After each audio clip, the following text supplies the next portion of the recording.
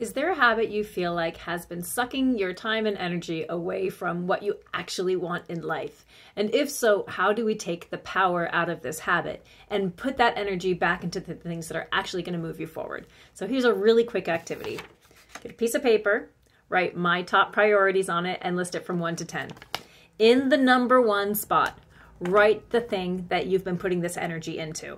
Maybe it's Netflix, maybe it's social media scrolling, maybe it's overeating, maybe it's too much alcohol, whatever it is, write it in the number 1 spot. Then in the other 10 spots, fill in all your other life priorities. Kids, job, work, health, personal development, gardening, yoga, whatever they are, the things that are important to you.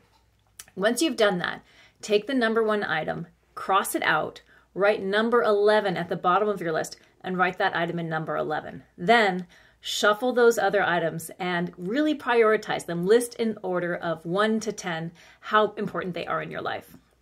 Once you've done that, look at the first item on your list and make 3 little bullet points for that first item. Come up with 3 action items you can do that you can put time, energy, and attention into to prove that that priority is important to you.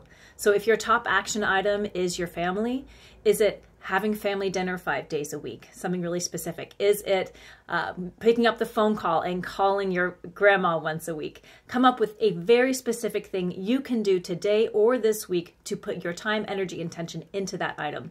And then once you've done that, look at the top 3 things, and come up with action items for those top 3. If we don't mindfully create these priorities and action items to support them, our energy will keep sinking into this one that's the habit. But once you create this list and you realize how unimportant this thing really is and how much easier it's going to be to put time and attention into these other items, it makes us much more purposeful. So go ahead, make your 1 to 10 list and try it out. Let me know what you think.